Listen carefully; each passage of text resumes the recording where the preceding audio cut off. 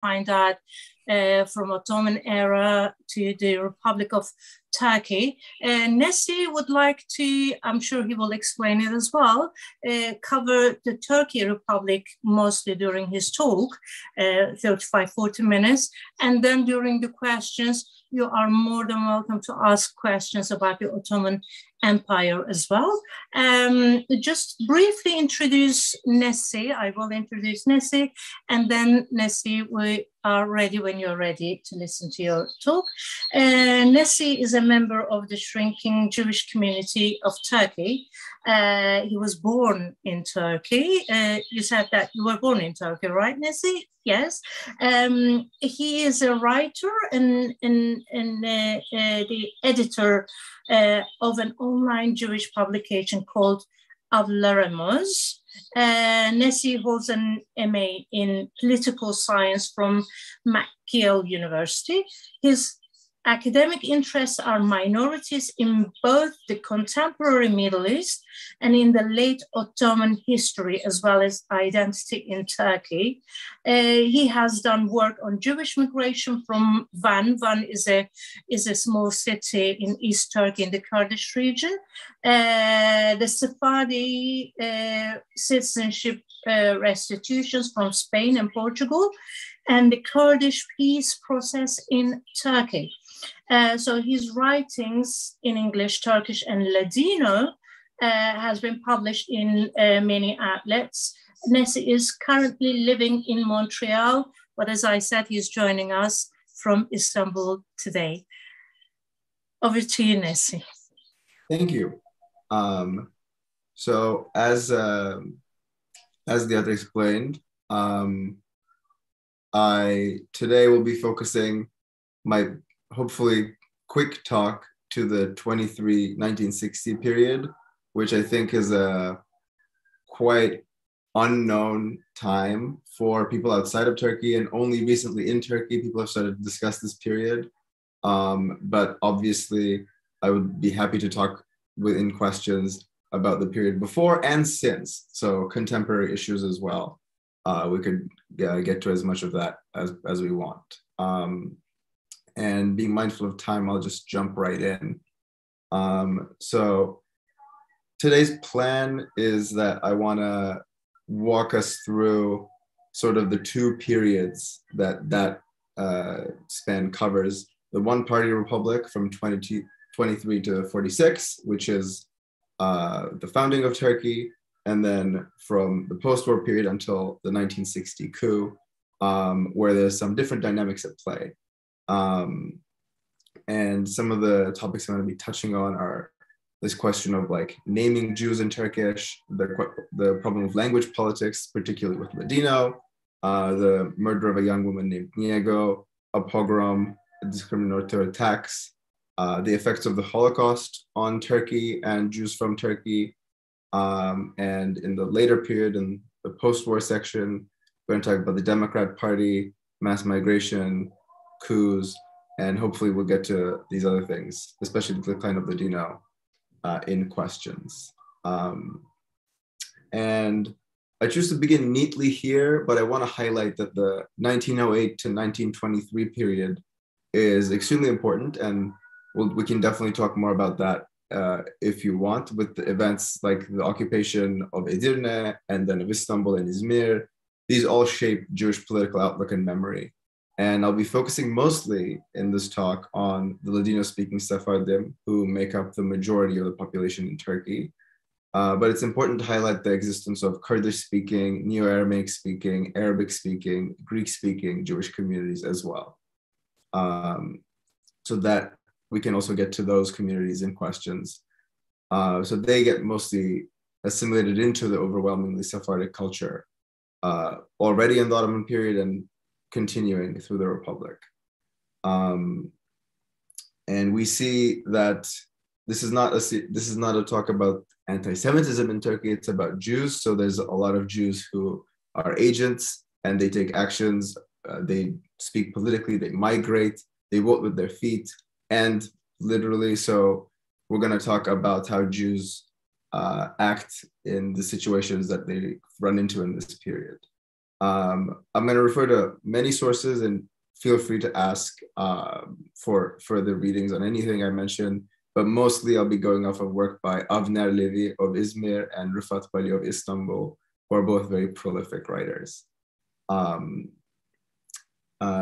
Quick background on me and how I'm approaching this topic. So Ken Soyo is who am I in Ladino. My family this is my dad's side of the family, are from Tekirdağ, which is in the western part of Turkey over here on the Sea of Marmara. My mother's family is from Istanbul, and one side of my dad's family is from Van, over here on the Iranian border. So just within one family, you see there's a diversity of origins within Jews who then become citizens of the Turkish Republic. And when we look at who the Jews are in this area that becomes Turkey in the year 1923, we can talk about two main population centers, despite the presence of Jews in further east and in Ankara, but mainly we're talking about the centers in the Aegean region, centered around Izmir, and Thrace, which is this region that borders Bulgaria and Greece and has 4 provinces and Istanbul, so 5 provinces tucked into it. So Jews mostly, numbering around 90,000, live in these areas, and 90,000 in Istanbul and 150,000 in total. And we know that the communities in these places almost entirely speak Ladino at home or French, and a strong majority of the women especially were monolingual. The Jewish communities were large enough to host public celebrations of Purim in Izmir and Balat without much fear. However, especially the community of Izmir had been devastated by the war, which had destroyed the city. Much of the city, though the Jewish quarter was luckily untouched, much of the city of Izmir had burned, along with various cities further inland from Izmir, whose Jewish communities had to relocate. So there was a huge refugee problem, both in Izmir and in Istanbul, of Jews from neighboring towns affected by World War I and the independence war against Greece, who had congregated into these 2 major cities. So with over 150,000 Jews in Turkey in 1923, most of whom were Sephardic, nearly 90,000 were in Istanbul. So roughly 1% of the new country was made up of Jews. This is a massive number looking back from today, when Jews make up less than 0.01%, but a significant drop from the Ottoman Jewry that included most of the Balkans and importantly Salonika or Thessaloniki in Greece. So the community we're talking about when it comes to 1923 is much diminished by people migrating and by people being left on the other side of the border. And within, if we zoom in a little on Istanbul, we see that Jews live in a few concentrated centers and dispersed in smaller numbers throughout. But the main Jewish neighborhoods are Balat and Hasköy. This is Balat on the left, which are across the Golden Horn from each other. For those who know Istanbul, are the main Jewish neighborhoods. They're quite poor in this period. And on the right, you see a Jewish neighborhood that becomes even more popular as time goes on, which is La Kula, or Galata, which is centered by the Galata Tower, an old Genoese tower, next to which the Neve Shalom synagogue was later built. That is currently the central synagogue of the Jews of Turkey. And while there were Jewish neighborhoods in these cities, like Istanbul, these were not necessarily ghettos. Jews chose to live with other Jews, and often had Greek neighbors in Balat and Hasköy, and Bulgarians in Edirne, and Turks in the Kula as well. So they were not exclusively Jewish, though overwhelmingly Jews chose to live in these areas. And here are some pictures from that period. we see both industriousness and we see war orphans. So this is a group of Jewish shoemakers from Istanbul, and this is a group of Jewish war orphans in Izmir, all in the early 20s.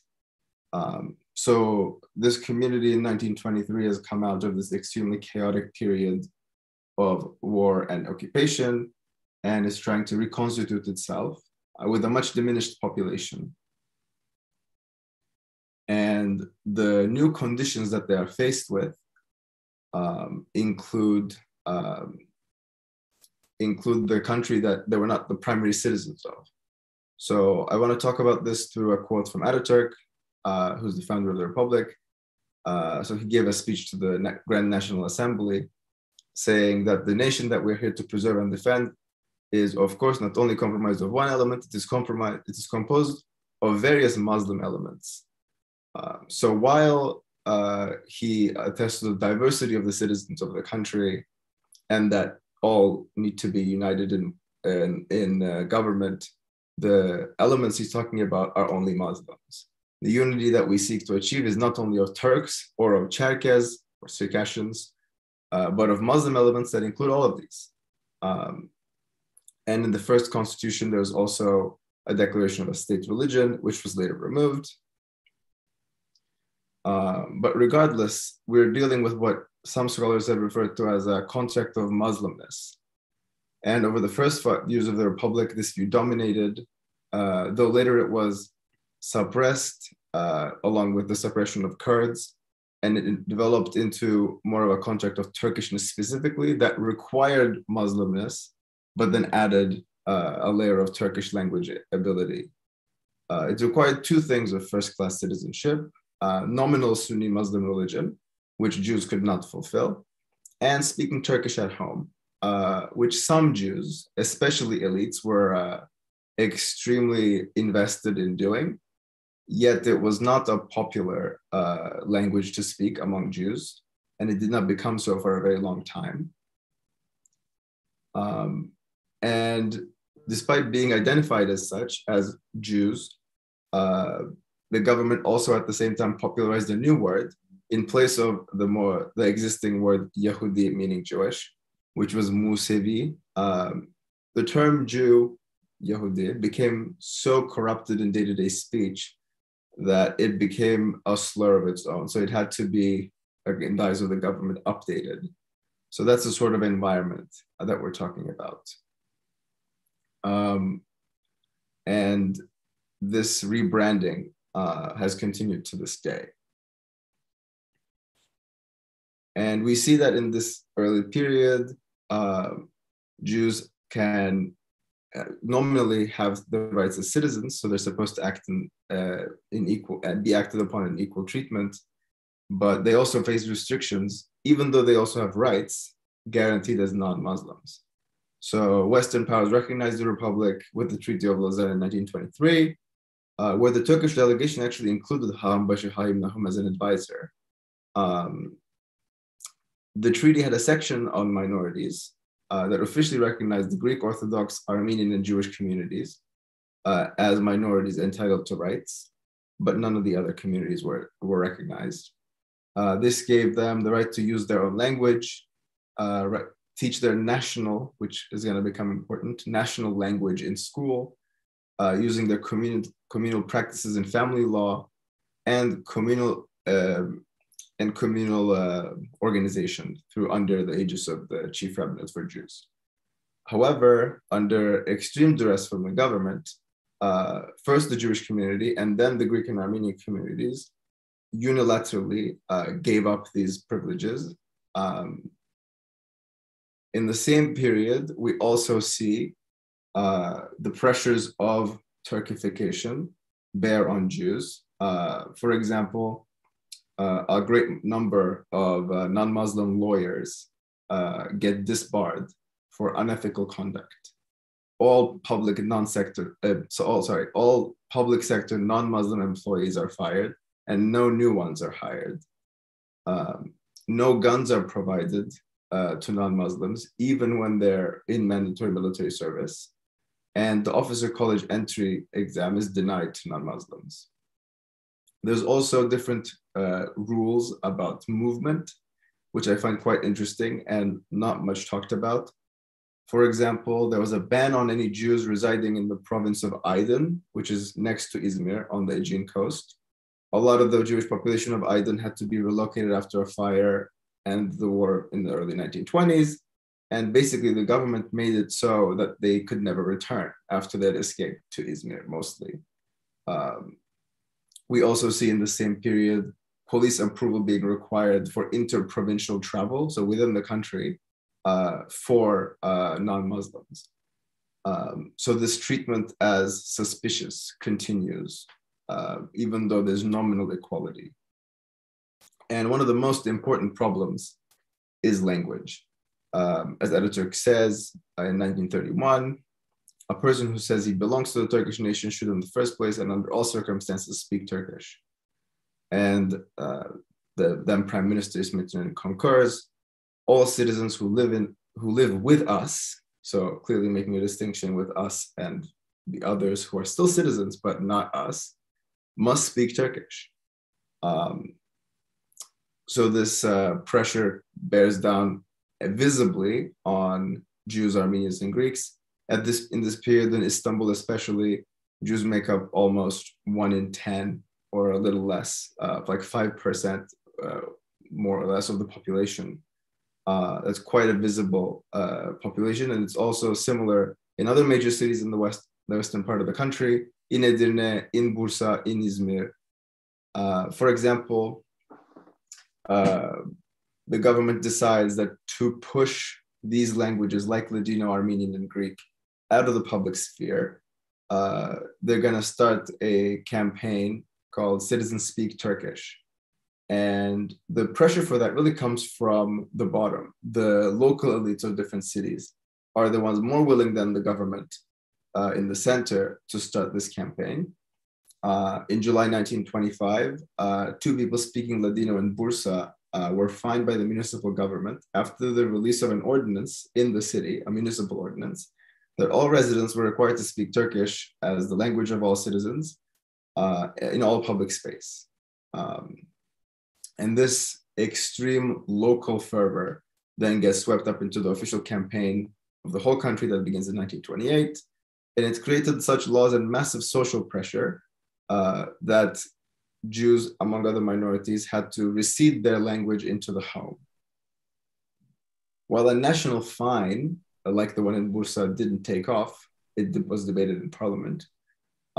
Such laws were made at the provincial level, not only in Bursa, but in Edirne, Adana, Tekirdağ, Kırklareli, throughout the 20s and 30s. And those are provinces with significant Jewish populations.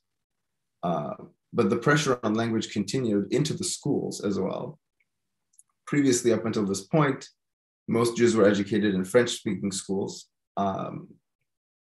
But as the Lausanne Treaty got interpreted by the Turkish government, they decided that first, all schools need to introduce an increased amount of Turkish language. And even in minority schools, Turkish had to be taught by a Turkish teacher. Supposedly all citizens are Turkish, but this did not apply when it comes to the interpretation of the treaty. Turkish meant appointed by the government who's a Muslim.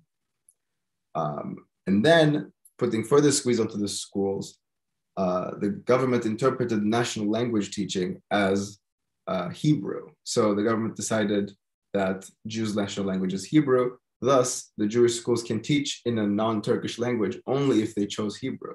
At the time, there was no popular Hebrew speakership in Turkey. Still there is not. And there was no teachers who could teach in such a way.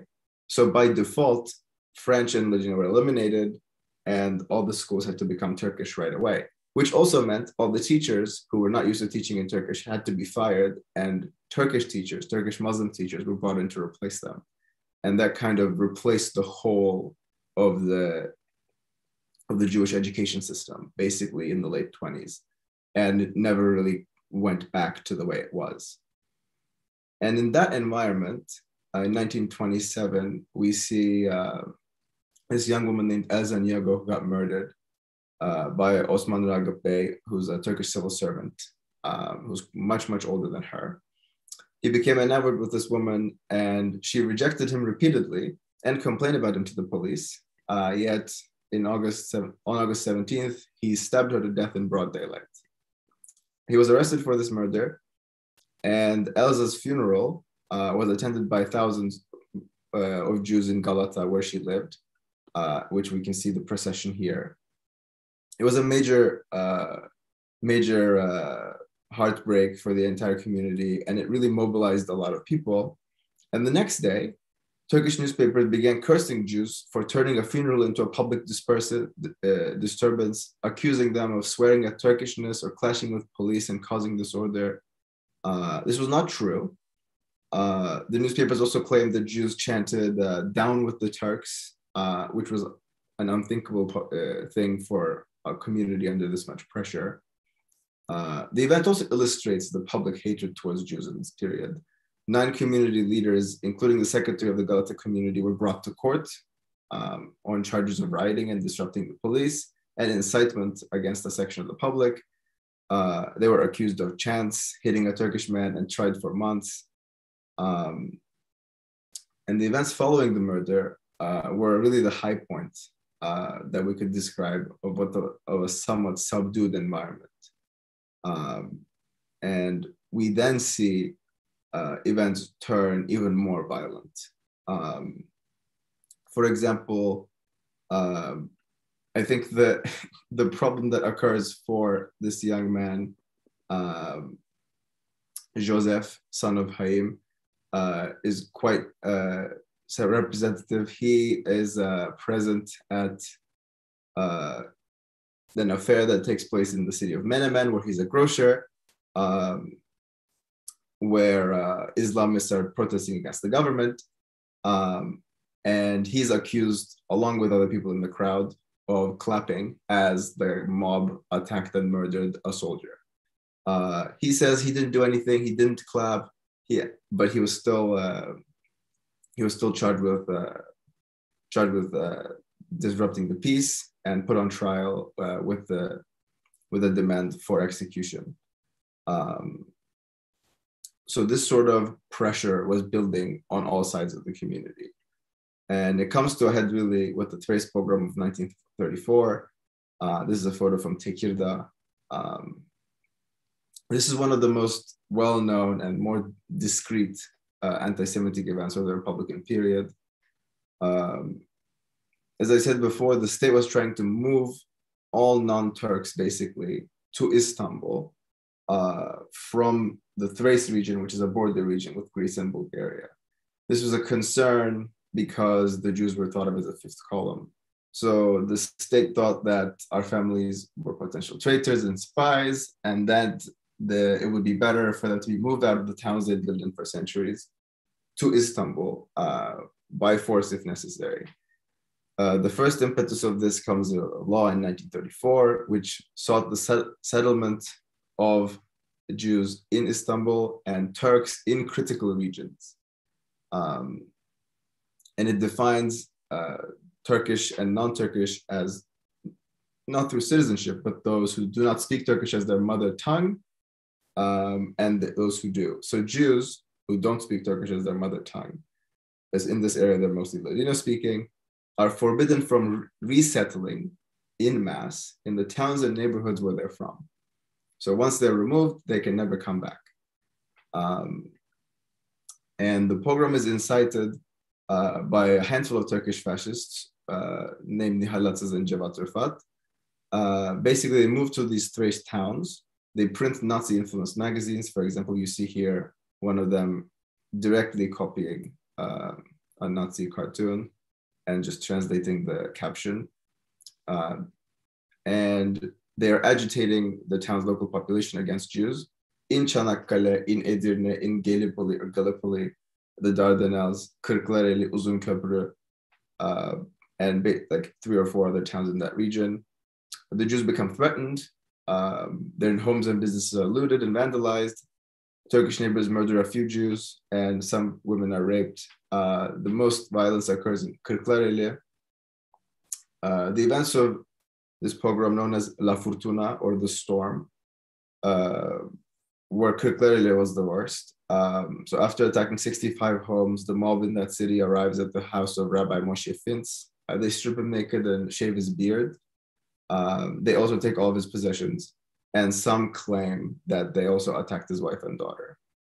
So by dawn, we see that overnight, 400 Jews leave. And as they leave their homes, they really don't take anything. They are not protected. And within a matter of weeks, 13,000 Jews leave Thrace, 10,000 of which happens within the first few days. And they mostly relocate to Istanbul, where the community there now has to take care of them as refugees and somehow find places to live and deal with this increased population. We see in this period that Turkey is following a policy of neutrality in World War II, but it's really affected by happenings in Europe, obviously.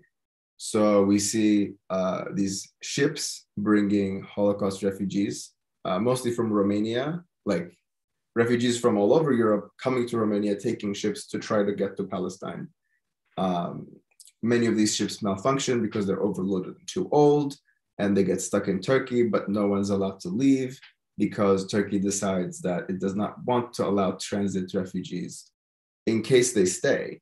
There's one famous example of Struma, which is a boat that was sunk in the Black Sea after having waited for entrance permission into Turkey for more than 2 months. It was then denied. But there's like many other boats that do get stuck and get turned away, and whose passengers were later murdered in the Holocaust. There's also one sort of movement into Turkey, which are professors from Nazi Germany who were decommissioned because of association with Jewishness. Turkey admits around 100, and with their families and assistants, around 500 people displaced from Nazi Germany arrived in Turkey to basically establish the Turkish university system. And in Europe, we see Jews from Turkey also dealing with denaturalization as Turkish citizens for having left, often on technicalities like not having registered on time or not having the right document at the right time.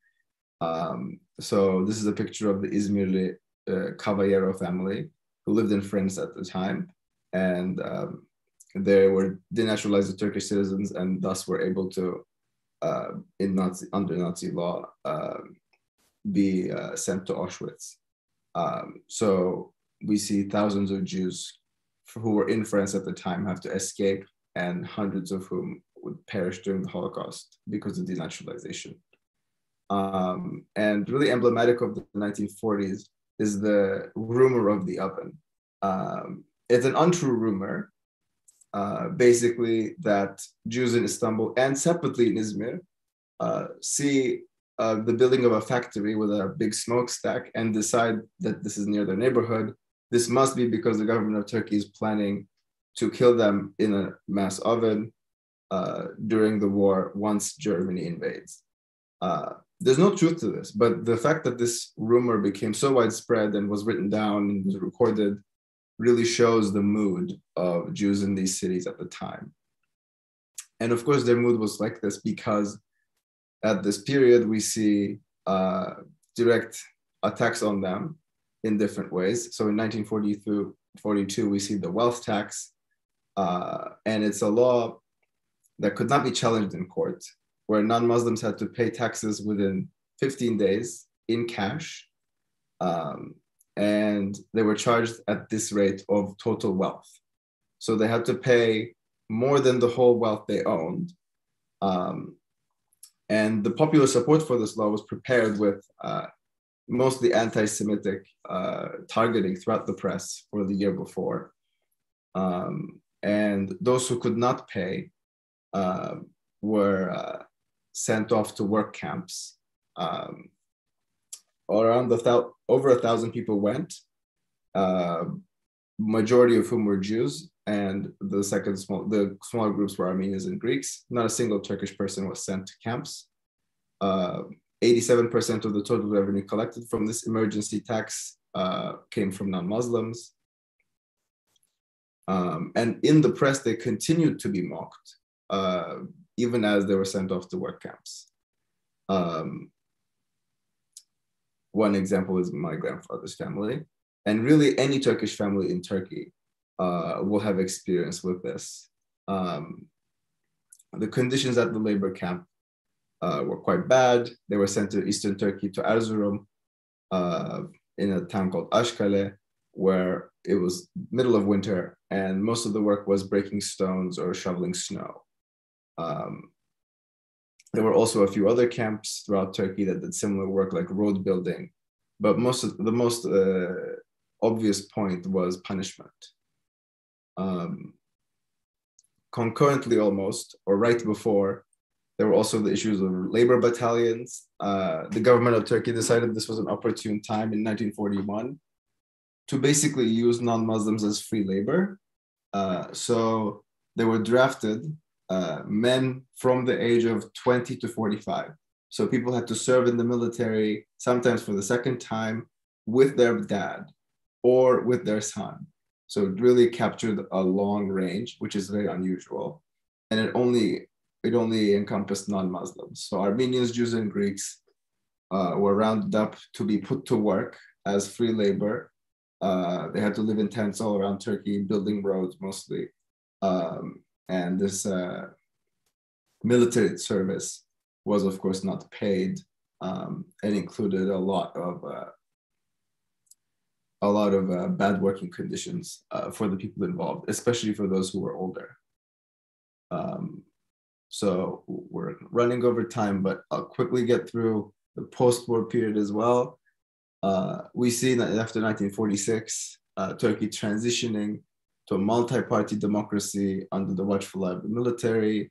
The new prime minister, who we see here, Mendes, is a civilian, and there's some sort of Western orientation that is emerging. And automatically, basically, most Jews who had been under the pressure of the previous government turned to the new party. So the party that had been running the country this whole time is now opposed by the Democrat Party, and all Jews become a natural constituency, basically, for this new party that provides hope. Even there's a discussion of whether the new party would bring back, pay back the wealth tax that was confiscated and apologize for it. And a Jew who got involved with the Democrat Party and then became a parliamentarian, Salomon Adato, was very clear about this. And this was also at the time when press freedom was flourishing in Turkey for basically the first time since 1908. It was a shocking moment, for example, for Salomon Adato to declare so clearly his anti-government sentiment. He's both recalling the wealth tax and the labor battalions in this quote, for example. And the press freedom also exhibits itself in the Jewish press. We see an explosion in half Ladino, half Turkish, or mostly Ladino with some Turkish press. Within 47 and 48, within just a few years, more than 5 newspapers start. 3 of the main ones are Shabbat, Atikva, and Shalom. The 2 others closed. Shalom is still the main newspaper of the Jewish community in Turkey. But they come out of this wave as well after the war. One other big development in this time is the foundation of Israel. And basically from 47, around the UN vote, all the way into 50, there's a mass migration of Jews into Palestine and then Israel, which Jewish elites were trying to minimize. Because basically what this mass migration is showing is that Jews are extremely unhappy to continue to live in Turkey at that time. This is right after the wealth tax. So a big chunk of the poorer population leaves within a few years. So the Jewish population, which had already shrunk down to around 90,000, shrinks down within 3 years to 40,000. The population is basically halved. Half the population leaves in a mass migration to Israel within 3 years. And according to oral histories, many Jewish elites were actually quite pleased with the migration of the lower middle class mass because Jews would become less conspicuous and there would be less Ladino shouting in the streets. But we see basically because of the population shrinkage, the reality of Jewish Istanbul is disappearing.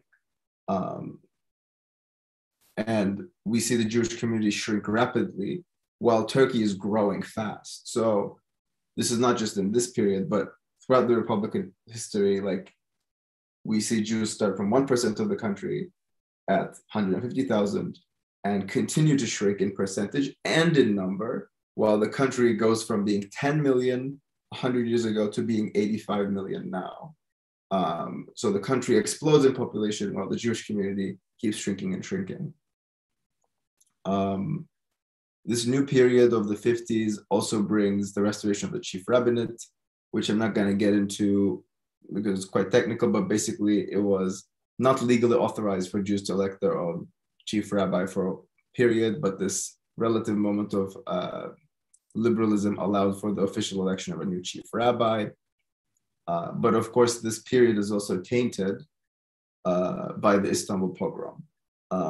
It was mainly targeted at Greeks, but it really got out of hand, according to some reports of the instigators, where it was supposed to target the Greeks to force them out of Istanbul, but then became an attack on all minorities, Armenians and Jews included. It ended up with hundreds of churches, homes, one synagogue, cemeteries, businesses looted, multiple murders, sexual violence, assaults of different kinds, and lots of looting. So that event really put the minds of minorities in fear. One of the victims was a 65-year-old Jewish watchman named Avlaremoz, who lost his life guarding a store named Montreal, which was a famous store in Beyoğlu owned by a Jew. And some of the Jewish witnesses explained that basically the whole neighborhood of Beyoğlu, but it rippled out. That was the center of the pogrom, but it rippled out, was torn apart, and people were cowering for the whole night, basically. They destroy a lot of stores, a lot of homes, and that kind of caps off this period that ends with the 1960 coup and the replacement of the government. I know I just spoke a lot and I threw a lot of information at you. So I'm gonna open it up to questions. If any of that was confusing or how it connects, maybe we could talk about that, or the period since then, or the period before. So I'll just stop there. Okay, well, thank you very much.